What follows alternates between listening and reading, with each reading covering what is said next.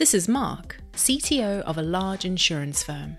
It's his job to ensure that all the data that flows around the business is secure, so that he and his customers are protected.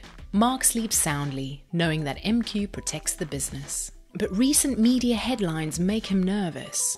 Mark knows that his systems are secure, but what about the data inside those systems? He can see it now. There's been a breach. You better get here. It's bad. Things go from bad to worse, with Mark realizing that thousands of customer-sensitive records have been hacked. The company will be fined, their reputation will be ruined, and he will be fired.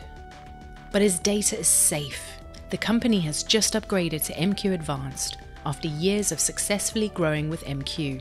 Mark had seen that there was even more that he could do to protect the business, because with MQ Advanced, he could protect data inside his systems, as well as data on the move. And with the encryption options available, Mark could choose to balance latency and security requirements according to the needs of the company. Jared, who's been working on improving file transfer within the company, also likes the upgrade, as MQ Advanced protects file content data too, meaning that he can focus on other activities instead. And as for the recent audit, it was relatively painless, as Mark could prove where data resided and that it was well protected.